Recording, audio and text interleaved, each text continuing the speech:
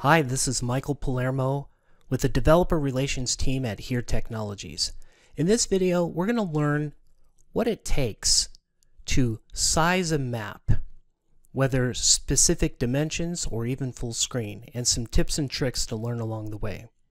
So first of all, let's consider we have a very simple HTML page, boilerplate code, simply initializing map object as we've seen many times in our documentation. Now, in this example, on line 18, a div is what is going to represent the container for that map. It's the only element that is in the body of the HTML. Everything else is simply script.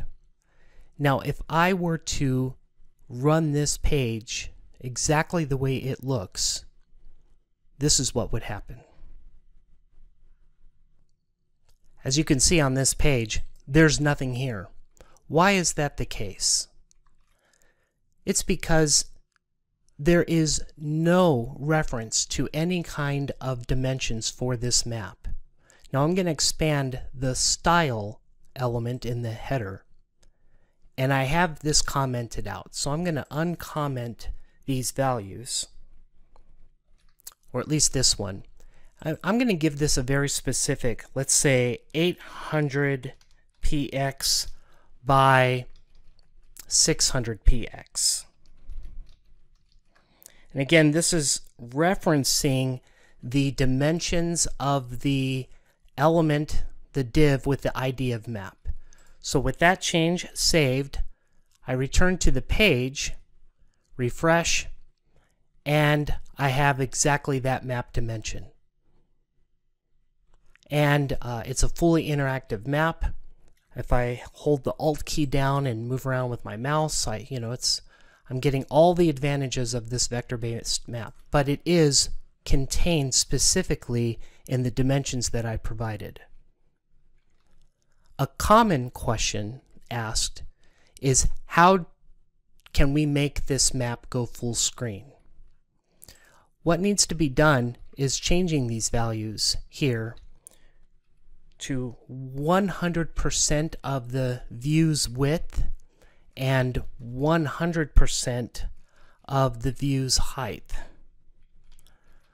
So with those values now there, I'm going to save this, return to the browser, and refresh. When I do that, the map does go full screen.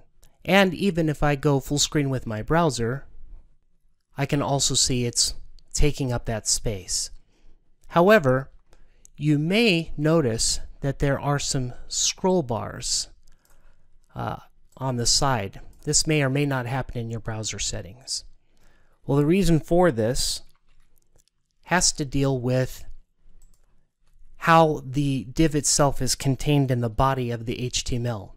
So if I uncomment this out and simply say there should be no padding or no margins in the body at all, save that, return, and refresh the page, we'll now see that the scroll bars are gone. So a very clean looking map. But let's address something here. I'm going to bring this browser in to about this size, and I'm going to reload this page. So I have what I want centered, the city of Palermo. But I'm going to go ahead and resize this browser. Now you'll notice that as I resize the browser, the map itself did not fill in this area. So if we want that to happen, if that's the desired state, then what you would need to do is make sure that you have a line in your code such as this, adding the event listener for resize. And then the response of that is, let's make sure that we get what the adjusted view is and resize accordingly. So with this saved, I'll go back over to our browser and run the test again.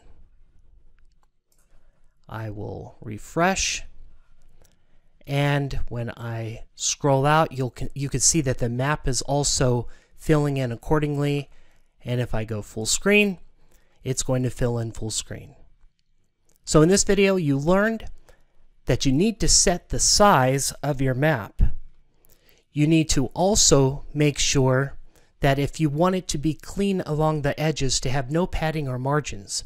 And finally, you'll want to make sure that you have a line in there that provides the behavior you want when and if the browser window is resized.